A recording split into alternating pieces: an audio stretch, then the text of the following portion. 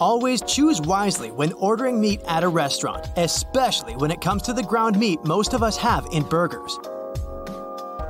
Why? Because when the piece is ground to reach the desired consistency, harmful elements from the surface of the meat can get inside, and it can potentially render the dish unsafe to eat. If the burger is ordered more on the rare side, it hasn't been exposed to heat enough to get rid of any unwanted bacteria or viruses. Rare steaks, however, are a bit safer to eat. Once the outer layer of the meat is seared in high heat, it should be clear and safe. The same rules apply even when you're cooking at home. Specialists recommend that whole cuts of meat should reach a minimum internal temperature of 140 degrees Fahrenheit before they're ready to serve. Fish needs to be heated to 145 degrees, while ground meat needs a minimum of 160 degrees. Poultry or pre-cooked meats, like hot dogs, need to get heated to at least 165 degrees to be on the safe side. Next time you order something to drink at a restaurant, better stay away from garnishes. Most drinks these days come with a slice of lemon or lime, while others come with strawberries or even olives, but not all of them are safe to eat. That's because bartenders don't always have the same sanitary rules and discipline as people working in the kitchen. They might sometimes forget to store fruit correctly before using them, while some may even leave slices of lemon on the bar surface for a long period of time. Not to mention that some of them work under high-pressure conditions and may sometimes forget to wash their hands altogether. Just stick to the drink itself, and you'll be safe. The same goes for tap water. If you're at a restaurant, you'll be inclined to indulge in the restaurant's tap water since it's almost always on the house. Best to stick to the bottled one, as it's free from any potential contaminants like chlorine or herbicides.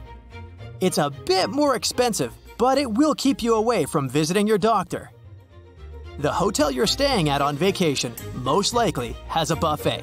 Might want to skip this one too. For starters, you can't always tell how long a piece of food has been staying out. More so, not all people enjoying the buffet really obey the rules. They don't all use forks and spoons to place the food on their plates, and some of them may even be ill. It can be anything from a cold to the flu. If you don't want to skip the buffet though, you might want to go for the one that features a food warmer. Also, try to be on the lookout for what sorts of food should be warm and what should be cold. Slices of cheese, for example, shouldn't reach room temperature. At the same time, soups or pieces of cooked meat should always be eaten hot. Going out for dinner with friends and planning on sharing your meals? Skip the bread basket. You'll thank me later. Too much bread can be bad for your diet. Plus, not only does it have empty calories, but bread baskets are also known to travel from table to table. That's right, those slices of bread might not have been specifically cut for you and your friends. They might just be leftovers from the previous party at the table. The same goes for bar snacks. There's no way to tell how many people have touched the popcorn or peanuts before you, or how long they've been sitting out before they were served to you.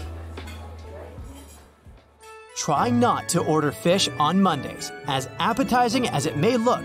That's because some chefs claim that the Monday fish special might actually be a 3-day-old fillet. Most seafood markets aren't open during the weekend, so you can't always be sure that the fish you're being served on a Monday is fresh. If your local burger house always has a bottle of ketchup on the table, try not to add it to your fries. Some servers say that if 2 bottles of ketchup are half empty, they'll sometimes blend them together. There's no way to keep track of the expiration date or how long the bottle has been sitting on the table. Not only is it harmful to your health, but it might also ruin the taste of an otherwise good dish. Unlimited appetizers aren't your friend either. Sure, there's nothing wrong with indulging a bit, but the problem is most restaurants provide an unlimited supply of these snacks.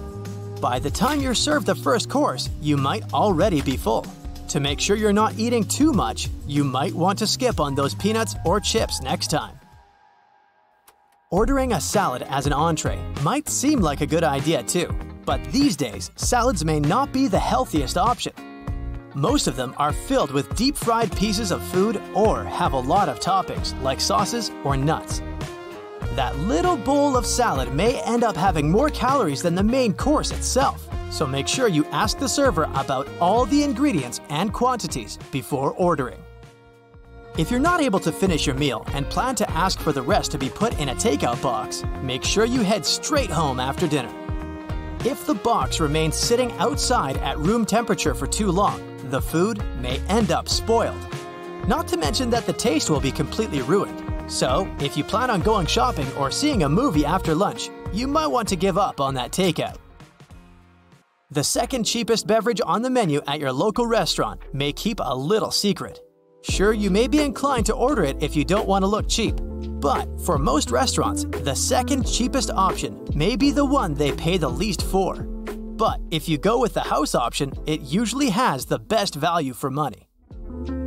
Both high-end and low-end restaurants can provide you with some extra ice in your drink if you ask for it. However, it may not be the safest thing to do, as ice machines are not always properly cleaned. Some waiters and restaurant staff have even admitted to seeing mold or dust accumulated around the ice box. To be on the safe side, ask for a freshly refrigerated beverage. It will most likely be sealed, and most restaurants open soda bottles right in front of you, so you'll know it hasn't been contaminated. Having ice cream for dessert sounds like the lowest calorie option, but there's a catch. Most restaurants charge you way too much for a simple cup of ice cream. Why pay for it at the restaurant when you can pick up a tub from your local supermarket on your way home? If the specific restaurant doesn't offer its in-house made ice cream, try choosing something else or skip dessert altogether. We're all excited to go out for dinner on a special occasion, but it's best if you skip national holidays. On such days, the kitchen is really crowded since the staff needs to bring out plate after plate. This means they'll have less attention to detail because of the amount of pressure they're under. If you do really want to celebrate a specific holiday, pick the day before or after, or even the next weekend. But if the restaurant has been closed for the holidays, don't be so fast to book a table immediately after it opens again. You might be served food that's been left in storage for quite some time. Holidays may also be a nice occasion to polish your home cooking skills. You might also want to skip on some items on the menu if the restaurant doesn't specialize in them. Let's say you want to order a steak at a seafood-themed restaurant. That specific piece of meat might have been in storage for quite some time. Try to stick to the dishes that are more popular on the menu. That's it for today. So hey, if you pacified your curiosity, then give the video a like and share it with your friends. Or if you want more, just click on these videos and stay on the bright side.